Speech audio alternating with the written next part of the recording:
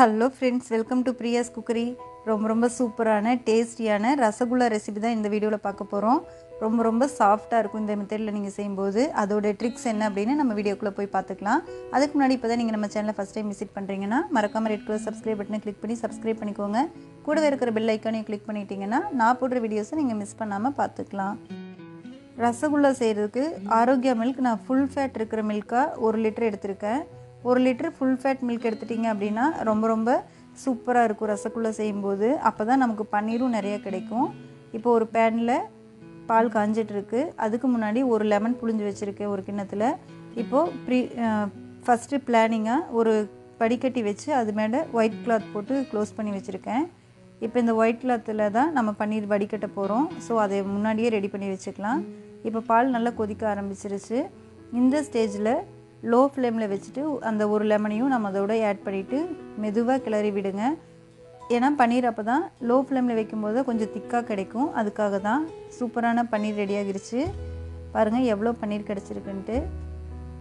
ரசகுல்லா நம்ம கடையில் வாங்குகிறோம் அப்படின்னா 50 ரூபீஸ் 60 ரூபீஸ் அந்த மாதிரி வரும். நம்ம 100 கிராம் வாங்கும்போதே 1 லிட்டர் பால் வாங்கினீங்க அப்படின்னா கிட்டத்தட்ட 1/4 கிலோவுக்கு மேலே ரசகுல்லா நமக்கு கிடைக்கும். ஸோ கண்டிப்பாக வீட்லேயே ட்ரை பண்ணி பாருங்கள். ரொம்ப சாஃப்டாக டேஸ்டியான ரசகுல்லா நம்ம வீட்லேயே சுலபமாக செஞ்சிடலாம். இப்போது அந்த லெமன் ஜூஸை தனியாக பிரித்து எடுத்துகிட்டு அதில் இருக்கிற தண்ணி எல்லாமே ஃபில்டர் ஆகிருச்சு. இப்போ பன்னீர் மேலே இருக்குது. இப்போது இதோட புளிப்புத்தன்மை லெமன் ஆட் பண்ணியிருக்கங்காட்டி அந்த புளிப்புத்தன்மை போகிறதுக்காக 1 டம்ளர் நல்ல குளிர்ந்த நீரில் கழுவிக்கலாம். பாருங்கள் சூப்பரான பன்னீர் நிமிஷத்துலேயே வீட்லேயே செஞ்சிடலாம். இப்போது எல்லாத்தையும் நல்லா வடிகட்டிட்டு தண்ணி இல்லாமல் ஒரு தட்டில் போட்டுக்கலாம். இந்த மெத்தடு கண்டிப்பாக ட்ரை பண்ணி பாருங்கள். ஈஸியாக நம்ம பன்னீரும் செஞ்சிடலாம்.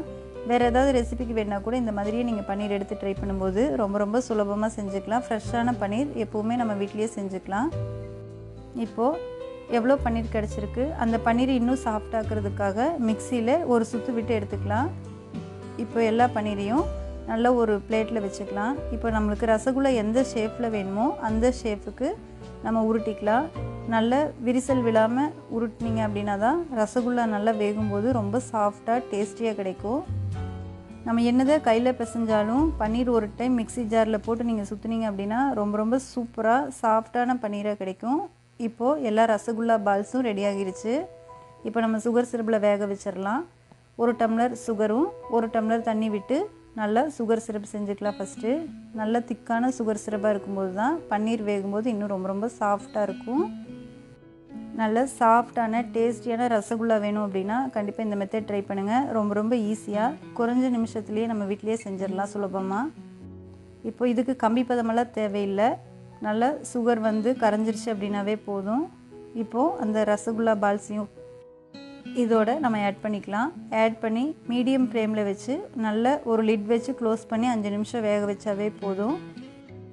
இப்போ நம்ம சின்ன பால்ஸாக தான் உருட்டி உள்ளே சேர்த்துருந்தோம். இப்போ கொஞ்சமாக ரசகுல்லா பால்ஸ் எல்லாமே பெருசாக ஆரம்பிச்சிருச்சு. பாருங்கள் எவ்வளோ பெருசாக இருக்குன்ட்டு.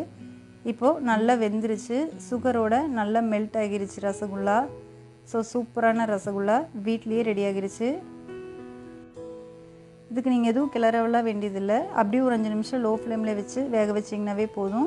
சூப்பரான ரசகுல்லா ரெடி ஆகிருச்சு. இது ஹோல் நைட் ஊற வச்சுருங்க. அப்படியே நல்லா ஒரு 5 மணி நேரம் ஊறினதுக்கப்புறமா எல்லா ரசகுல்லா பால்ஸும் இந்த மாதிரி தான் இருக்கும். சூப்பரான சாஃப்டான ரசகுல்லாஸ் ரெடி ஆகிருச்சு. நிமிஷத்துலேயே நம்ம வீட்டில் செஞ்சிடலாம். சுகர் சிரப்போடு நீங்கள் 5 நிமிஷம் வேக வச்சாவே போதும். எல்லா ரசகுல்லாவும் டேஸ்டியாக சாஃப்டாக கிடைக்கும். நான் டெக்கரேட்டிவ்க்காக கொஞ்சம் சேஃப்ரான் ஆப்ஷனல் தான். ஸோ கண்டிப்பாக உங்களுக்கு வேணும்னா நீங்கள் ஆட் பண்ணிக்கலாம். இந்த வீடியோ உங்களுக்கு பிடிக்கும்னு நான் நினைக்கிறேன். இந்த வீடியோ பிடிச்சிருந்துச்சுன்னா லைக் பண்ணுங்கள், ஷேர் பண்ணுங்கள். மறக்காமல் நம்ம சேனலுக்கு சப்ஸ்கிரைப் பண்ணி உங்கள் சப்போர்ட் கொடுங்க. தேங்க்ஸ் ஃபார் வாட்சிங்.